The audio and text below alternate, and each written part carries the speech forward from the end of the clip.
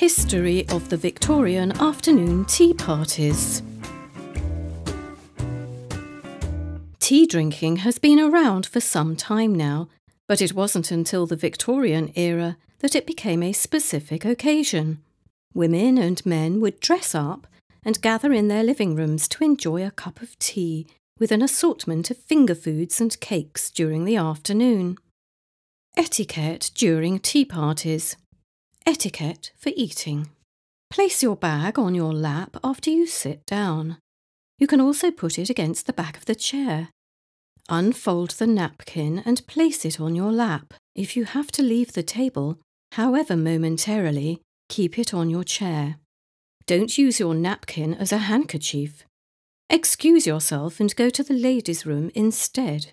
Tea parties were considered social occasions, hence, you must take small bites to avoid participating in conversations with your mouth full. You could eat finger foods with your fingers, but if the food is messy, you are encouraged to use a fork or spoon. Etiquette for drinking tea. Place the sugar in your teacup, then follow it up with a thinly sliced lemon and pour the tea. If you're using milk, skip the lemon slices as they can cause your milk to curdle and go bad.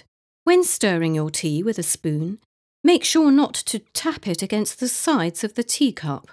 When you're done, you must rest your spoon at a 15-degree angle on the saucer, or more specifically, behind the teacup and to the right of the handle. Use your thumb and first 1 or 2 fingers to hold the cup. Look into the teacup, not over it, when drinking tea. When you are not drinking tea but are seated, you can place the cup on the saucer. When you're standing, lift the saucer for convenience. Something to note. Confused about when to add milk to your milk tea? We got you.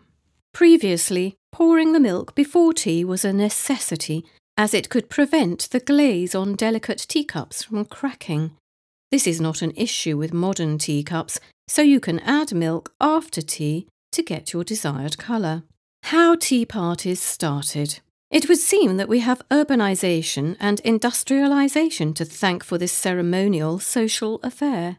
Together, these changes pushed the evening meal later and later, which meant there was a bigger gap between lunch and dinner.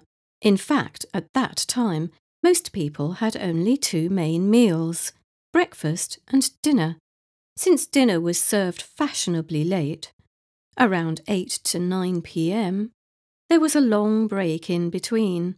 Anne Maria Russell, the 7th Duchess of Bedford and a lady-in-waiting for Queen Victoria, found the change disconcerting.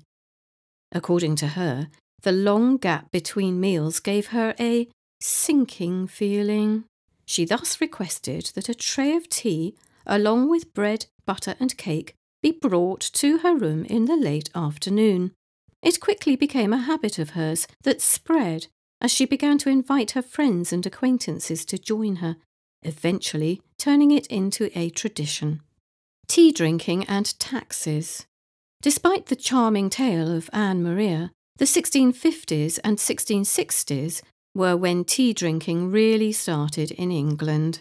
Tea was exported from China, and it came with heavy taxes. This meant it was only accessible to the upper classes and was initially only consumed in public coffee houses. The idea is attributed to King Charles II and his wife Catherine of Braganza. Catherine of Braganza was a Portuguese who grew up drinking tea, which was the preferred beverage at the time. By the 18th century, the East India Company emerged and gained a monopoly over the tea trade, which had a 119% import tax at the time. The costs, however, dropped during the 18th century, removing the need for the black market. Since the company imported enough tea to make about 28 million cups, the populace was encouraged to replace their gin with tea as a more acceptable breakfast drink. Tea drinking as a radical feminist act. Women weren't allowed in coffee houses, but tea was about to change that. The making of tea was considered a feminine affair, giving women the opportunity to socialise with men and women who were not from their immediate families. Tea drinking's popularity grew to a point where it was talked about in Table Talk, 1895. The ritual was said to be a party in the daytime, a large gas-lighted ball at 5 o'clock, where half of the ladies were in décolleté dresses, the other in fur tippets. In a way, tea parties gave women chances to exchange their ideas, thoughts and opinions, which was pretty radical at that time. Types of food served in these parties. Here are some of the most popular ones. Tea cakes. The Victorians enjoyed almond, seed, pound, rice, plum and Madeira cakes, and later switched to the Victorian sponge cake, which was said to be seasonable at any time in Mrs. Beeton's Book of Household Management. Cucumber sandwiches. Dainty sandwiches made with thinly sliced cucumber were popular with the Victorians. They were seen as a sign of high status and were, thus, served with afternoon tea. Scones. Scones are a traditional part of afternoon tea. The finger food has its own set of etiquette for eating. Here's how it went. Split the scone with a knife. Place the used knife on the knife rest or on the side of your plate. Use a serving spoon to place jam or curd on your scone.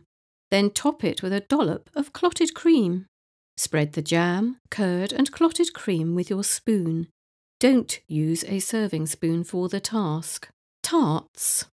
The perfect menu of 19th century afternoon tea would also contain savoury tarts and pastries to tantalise one's taste buds. Trifle. Dainty trifles are a type of cold dessert made with sponge cake and delicacies like custard, jelly and cream. They sometimes accompanied thin slices of bread, butter, sandwiches and other tea menu staples. Types of tea parties. High tea. High tea was a type of evening meal in middle-class households or the working class. It got its name from the tall chairs and high kitchen tables where the workers would gather around after a long day of work. At-home tea. At-home tea was a standing room only, simple tea party. It only had family members in attendance and the food menu was rather modest. Afternoon tea. The custom was to have sweets, savouries and other sorts of pleasantries with tea being served around 4 to 5 p.m. in the drawing room. The women changed into long gowns for the event, and tea was served in delicate tea sets as a sign of wealth and status. Best of all, corsets were optional. While we still reach for a cup of tea in the afternoon, it's not the only time we drink the beverage. No, ma'am. Most people drink anywhere between 3 to 4 cups of tea at various locations and times of the day.